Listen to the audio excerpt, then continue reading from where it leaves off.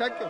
नियम 377 के अधीन सभा पटल पर रखे जाने वाले मामलों के संबंध में अध्यक्ष पीठ द्वारा की जाने वाली घोषणा जिन माननीय सदस्यों को आज नियम 377 के अधीन मामलों को उठाने की अनुमति प्रदान की गई है, वे अपने मामलों के अनुमोदित पाठ को 20 मिनट के अंदर व्यक्तिगत रूप से सभा पटल पर रख दे।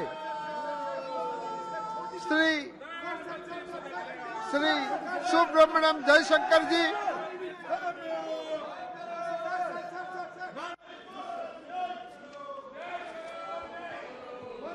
Sir, Speaker Sir, I rise to apprise this august House of the key foreign policy engagements and initiatives taken by India since the budget session which ended on 6 April 2023. The period witnessed several crucial high-level diplomatic engagements, including interactions of the Honorable President, the Honorable Vice President, and the Honorable Prime Minister with foreign counterparts in India and abroad. I myself visited a number of nations, as did our ministers of state, and we received many of our foreign colleagues here in India.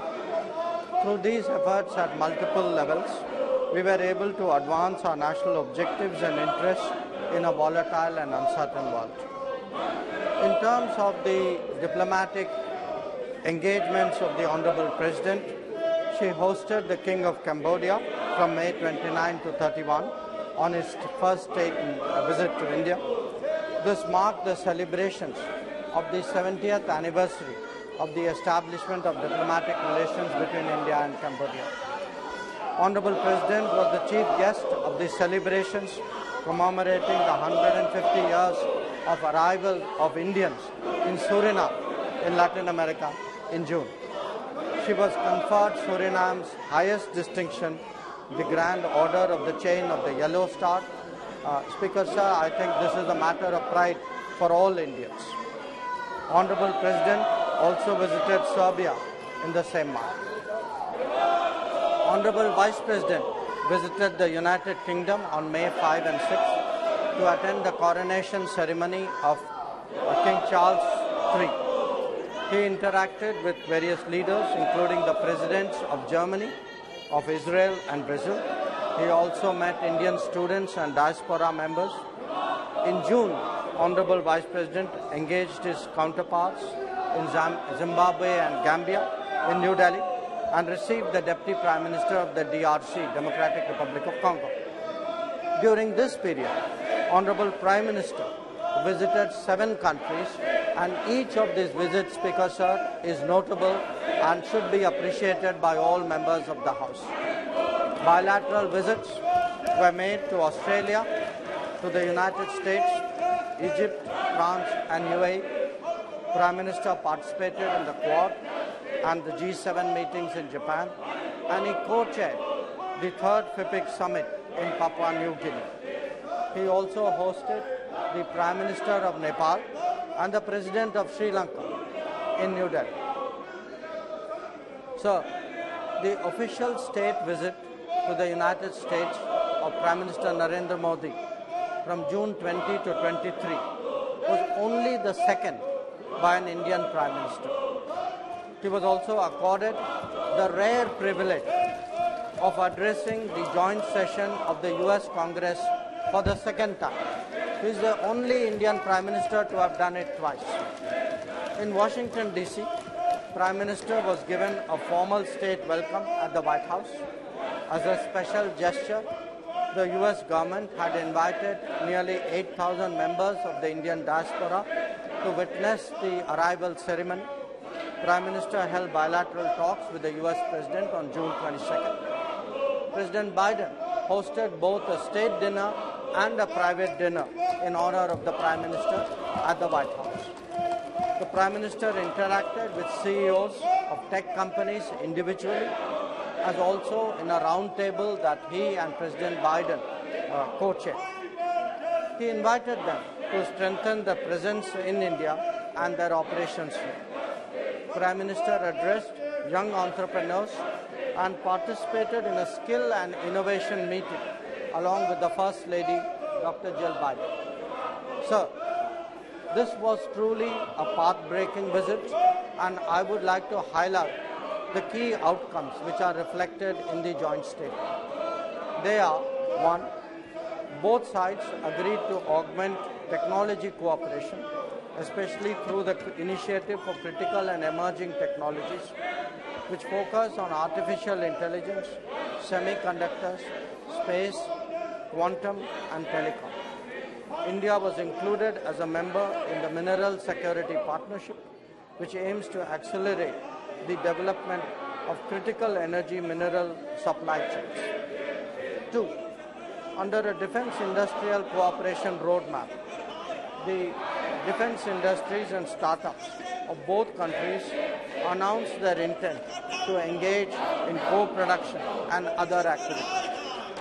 A US company, GE Aerospace, announced that they would manufacture jet engines in India through the transfer of technology to Hindustan Aeronautics Limited for our light combat aircraft production. So this is a very, very important outcome. It has been our effort as a country to try to get engine manufacturing for the last 40 years. So to get this during this visit is truly something which the country should appreciate. 3. The Indian Space Research Organization, ISRO, signed the Artemis Accords with NASA, the US National Aeronautics and Space Administration, for cooperation in civil exploration of outer space for peaceful purposes. NASA and ISRO announced that they would cooperate in human space flight and launch a joint effort to the International Space Station in 2020. 4. The two countries resolved 6 outstanding bilateral trade disputes in WTO through mutually agreed solutions. This is a very unusual, very exceptional way of resolving trade matters. And again, sir, is something which the House should note and appreciate. The two countries agreed to strengthen collaboration between our respective SMEs and to boost innovation linkages. In the semiconductor domain, 3 American companies, very well-known companies, made announcements to build a semiconductor assembly and test facility in India and for training Indian engineers and workforce. 6. In the telecommunications sector, both agreed to collaborate towards a bilateral trusted network, trusted sources framework, enable participation of Indian companies in the US RIP and Replace program, and undertake ORAN reciprocal projects. India and the US agreed to also accelerate cooperation in the field of green hydrogen. 7. To deepen people-to-people ties. And all honorable members should have an interest in this particular part of the cooperation. Because we have a diaspora of 4.4 million Indians in the United States. The US has decided to open 2 new consulates in Bengaluru and Ahmedabad. India will also take steps to operationalize a new consulate in Seattle and look for 2 other locations. 7, we agreed to strengthen education partnerships, and the US agreed to return 105 antiquities that were illegally trafficked to the United States. 9, given our shared vision of free, open and inclusive Indo-Pacific, we agreed to commence an Indian Ocean dialogue, and the US will support our Indian Ocean, the Indo-Pacific Oceans Initiative. And 10, India and US will work together for the development of digital public infrastructure and also strengthen our cooperation in multilateral banks to address global challenges. Sir, honorable members, I think all honorable members would be interested to know that Prime Minister himself led the 9th International Day of Yoga on 21 June at the UN headquarters in New York. It involved 135 nationalities and it set a Guinness World Record.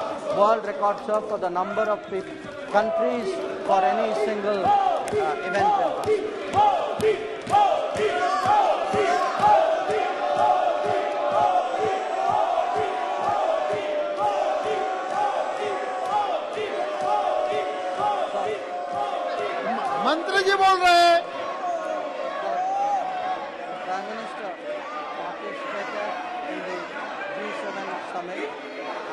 Quad leaders meeting in Hiroshima on 20 May 2023. At the Quad meeting, the leaders reviewed recent developments in the Indo-Pacific and discussed opportunities for Quad to work further on its priorities.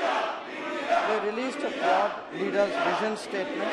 They announced a new clean energy supply chain initiative, a Quad infrastructure fellowship program, a Quad partnership for cable connectivity and resilience, and we will be working together, sir, for the first ORAN deployment in the Indo-Pacific in Palau. The leaders released a Quad statement also on critical and emerging technology standards, apart from reviewing the progress that we have made on our maritime domain awareness initiative.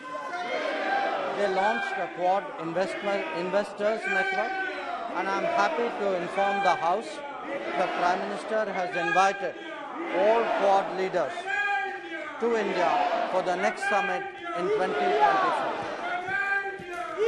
So, Prime Minister participated in the outreach summit of the G7. He held meetings with 14 presidents and prime ministers, as also the UN Secretary General.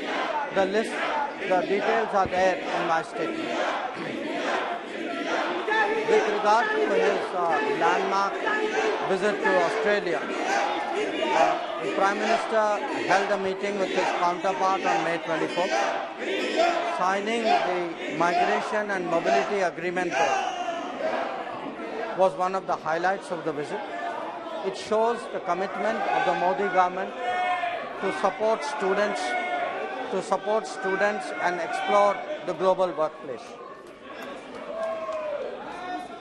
During his stay, the Prime Minister interacted with a very wide array of public figures, participated in a business roundtable, and addressed the Indian community, sir. I think we all had the privilege of seeing it in person. Many of us watched it in this nation on our television screens.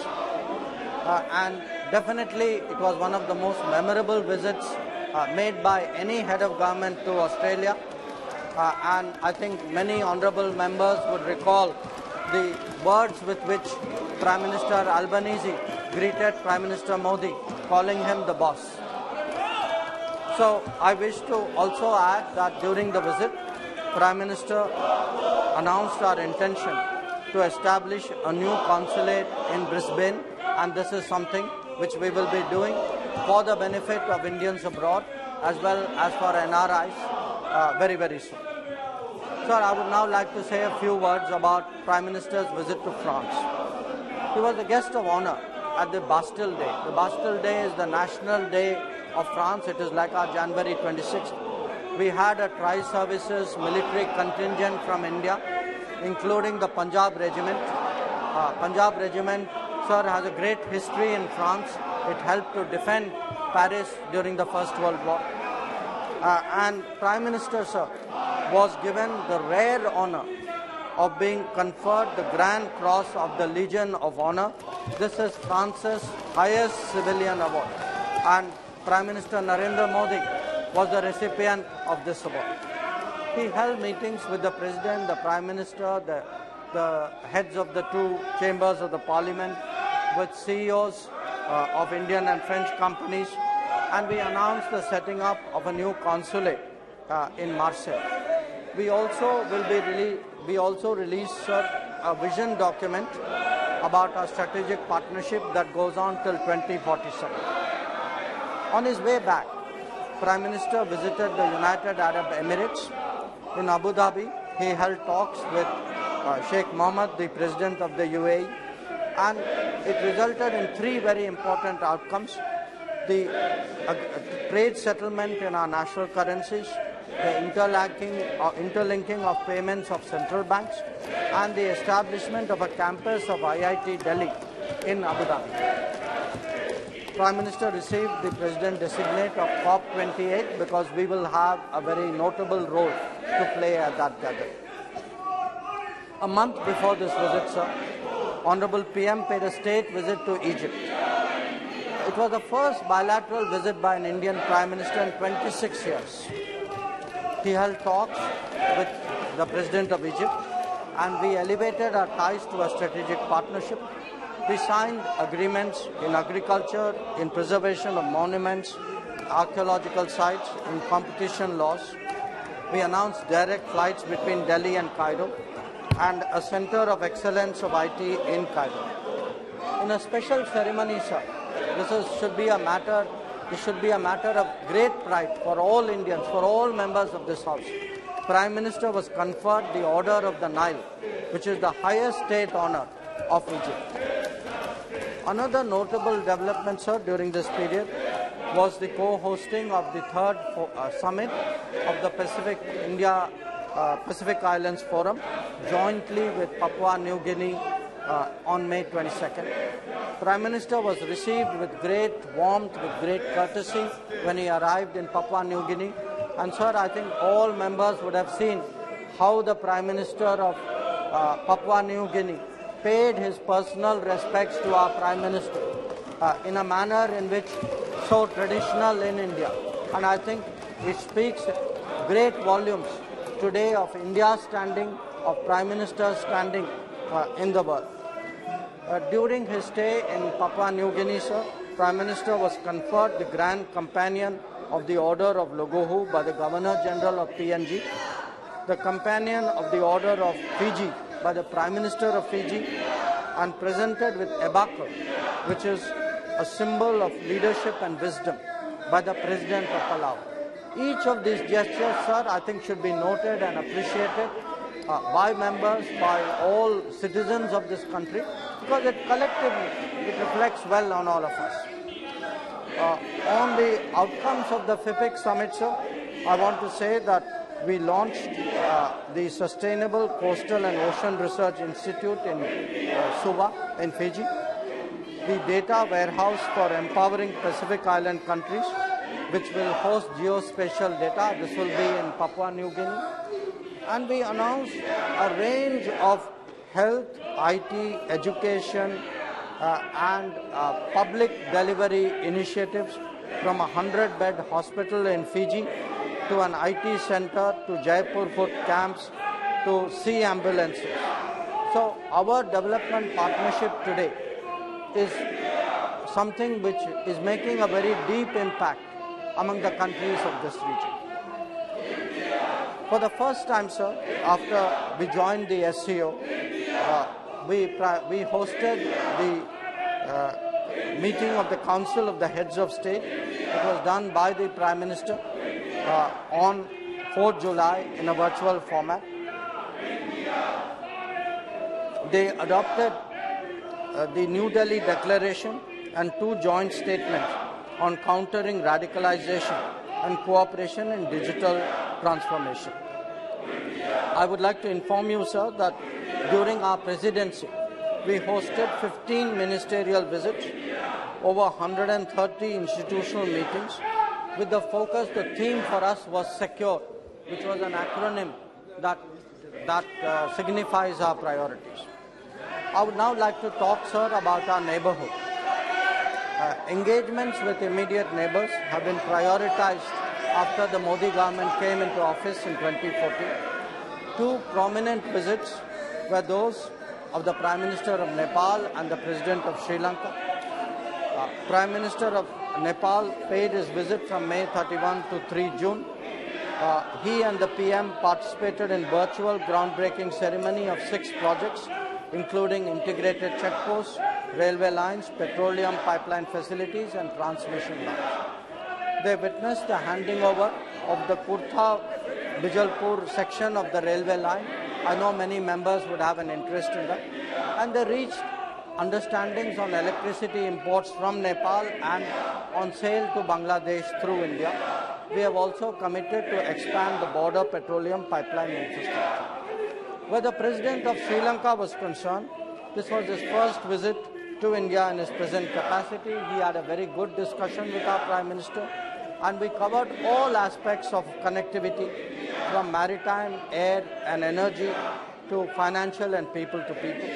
We signed agreements on development projects in Trincomalee district on animal husbandry, renewable energy and UPI interface.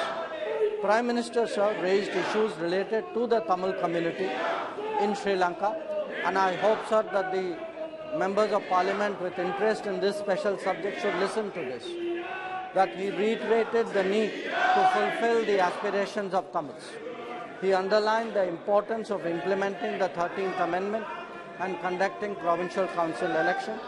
He also took up the issue of Indian fishermen. And sir, you are aware that this is an issue which is frequently raised in this house also. And he requested the Sri Lankans to approach it on a humanitarian basis. May I, sir, touch briefly on the subject of the G20? I would like to assure you that it is advancing. The pressing issues facing humanity are being highlighted. We are focusing on mission life, on the popularization of millets, on a human-centric approach to climate action and development, as well as on use of technology to transform lives.